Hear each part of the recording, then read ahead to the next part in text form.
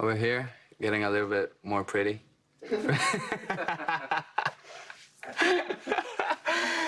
Oh, we're getting ready to a couple videos, couple shoots. Oh my God. Oh man, no, but we're getting ready, you know, getting the face, the game face ready over here, and we'll get it set right now. Every star has moments in their career that move them forward, that announce to the world that they're here not just to stay, but to change things. Let's go. Today feels like one of those days for this star. Let's do it. He's the youngest player they've ever put on the cover of MLB The Show. Let's go. And he's handled the obligations of the honor just as naturally as he plays the game of baseball. Mark right here. To camera, just play it, looking badass. There we go. Yeah, that's good. Okay, and dial it down.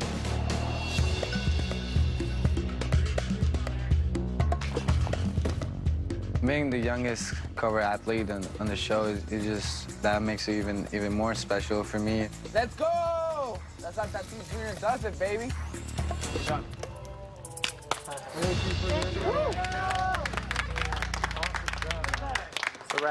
I grew up playing this game, and now I'm the cover of it. It was definitely mind-blowing for me when I saw the cover. Damn, the bat flip.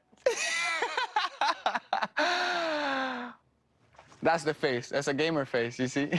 It's dream come true, boys.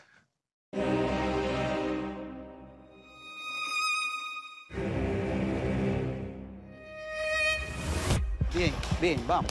Vamos. Síguelo. Fernando Tatis Jr. might just be the most exciting player in baseball. It sounds like an opinion. It looks more and more every day like a fact. This kid is amazing. He doesn't play the game the way it's always been played. But that is precisely the point. He has all the things that you can't teach. Tall, good-looking, energetic. And he's got that charisma. He's got the it factor. This is a very unique player. This guy's the truth. He's a showstopper, not only a game changer, but a showstopper. You cannot blink an eye with him. I'm gonna walk it off, or I'm gonna save the game in the 9th inning. This is Fernando Tatis Jr.'s world.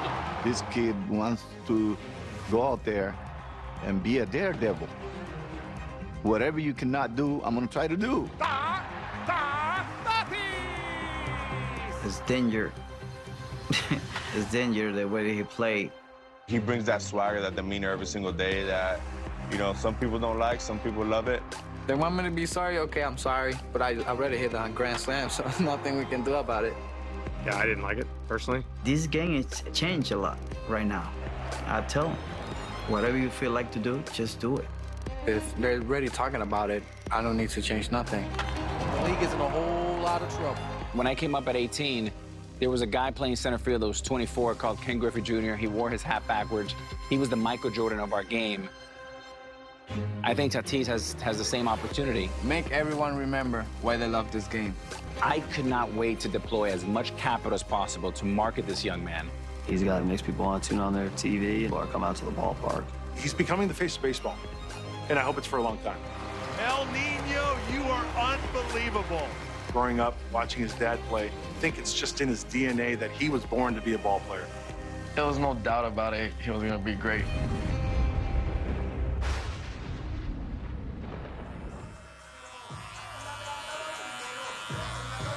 I mean, I feel like I haven't changed.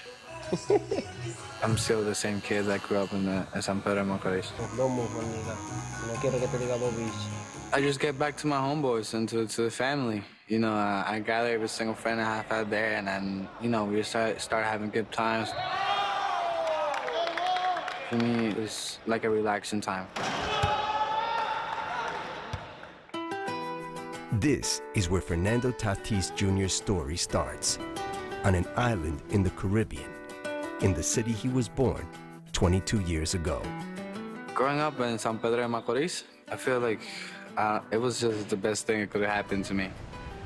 You know, and just that vibe growing up close to the beach, it was just great. You don't want to know the things that happen in my house. And you don't want to be around Junior because something's going to happen to you. It's a funny house. When my family is together, I'm kind of the clown of the family.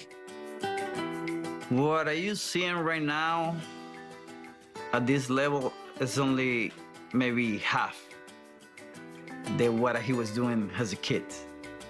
You know, playing around, had some fun and dancing, moving, and that's him.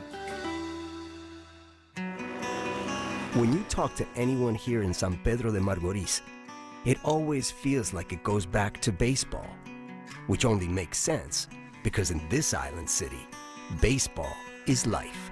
San Pedro is a place where we really love baseball. If you were a boy, if you don't play baseball, I don't know where you're from. San Pedro is the mother area for baseball players in the Dominican Republic. More than 100 major leaguers have come out of San Pedro. Fernando Tatis Jr. proudly wears 23 on his back to honor the number that identifies the city in the Dominican, just as his father did after he grew up here living a very different life. Back in the days, San Pedro is a tough place to grow up. For my dad, it was not easy at all. You know, he was one of those poor kids that go on the street and just never go out there just to clean your shoes to get a little bit of money to find something to eat. He didn't have a dad that helped him and guide him to get to the right path. I grew up with my mother. It was kind of tough for me, you know, grow up without my father. So, you know, that's why I try to be the best that I can, I think, for my kids. I was very lucky, you know, having a father play 11 years in the big leagues. I still have memories. We always used to go like to the field just to play, run around the bases. I was taking Junior everywhere with me, so he had to taste. Remember taking him to the field early, 11 a.m., just to pitch in batting practice during the season. So he was watching the game all the time. Being in the big league clubhouse since I was a young age and seeing how players manage themselves, seeing how players take care of business, it definitely made me a better player since a young age. You know, one of my favorite memories from my dad playing, it was when he was with the Mets. He came and pinch hit in the 8th inning, and he hit a grand slam. It's out of here! A pinch hit grand slam for Fernando Tatis! Fernando Tatis Sr. played 11 years in the big leagues for 4 different teams. But unquestionably, it's one night in 1999 that he's most remembered for. You're going to see power against power here. Fastball, and it's a grand slam. Woo! That night at Dodger Stadium, the Cardinals just kept raking. And later that inning, the bases were loaded again when Tatis came up for a second time, with Chan Ho Park still on the mound. Has anybody ever hit 2 grand slams in 1 inning? Wouldn't even bother to look it up. The moment, the situation, there's a lot of things need to happen for you to hit 2 grand slams in 1 inning. Swing and a long one. There it is, folks. Baseball history. A second grand slam home run for Fernando Tatis in the 3rd inning in Los Angeles, California. Wow. Get those record books out, folks. I believe it doesn't matter how much talent Fernando Jr. had and how many times is the face of the franchise. That, I think, will never happen. Has it hit you yet that you made history? I mean, I just still don't believe it. That small piece of baseball history will always be part of Fernando Sr.'s legacy. But it's already been eclipsed by another contribution, a son who bears his name and has always played like a natural. I'll tell you what, Junior, it was something very special from a young age. So I see a lot of talent on him. When he played in the winter ball as a young age, so they started calling El Niño. La va a sacar el niño Tatis! El niño de San Pedro.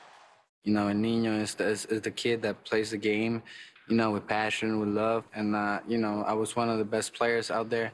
You know, people start chanting out and people start screaming. And it just became a thing. So I was like, okay, I guess this is my nickname.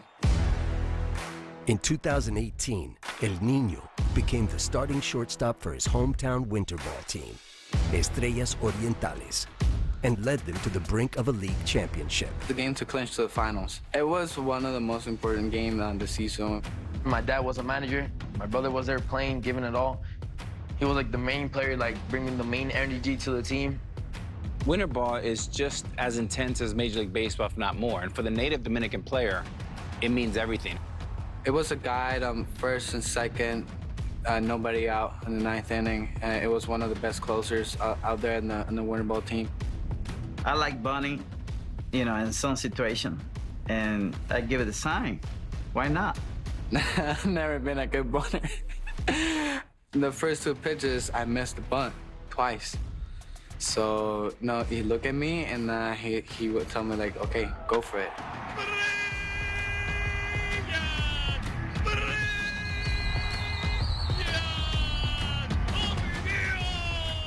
I just crushed that ball.